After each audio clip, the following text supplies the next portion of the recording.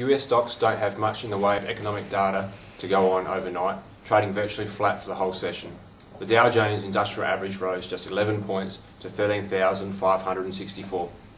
In initial trading, the ASX 200 index is currently flat at 4,394. In company news, department store retailer David Jones has reported a 39.9% fall in full-year profit. The company's net profit for the year was $101.1 million, down from the $168.1 million in the previous year.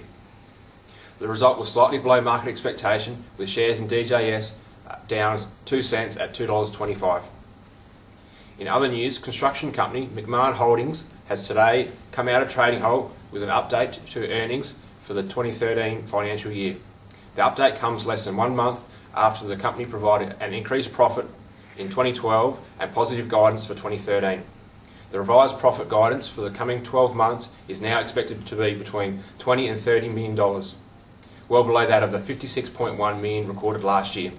Shares in MAH are down 22.5 cents, or over 40%, to 31 cents. And in local currency, the Australian dollar is down against the greenback this morning, currently by 104.51 US cents. I'm Tom Wood for Baker Young Stockbrokers.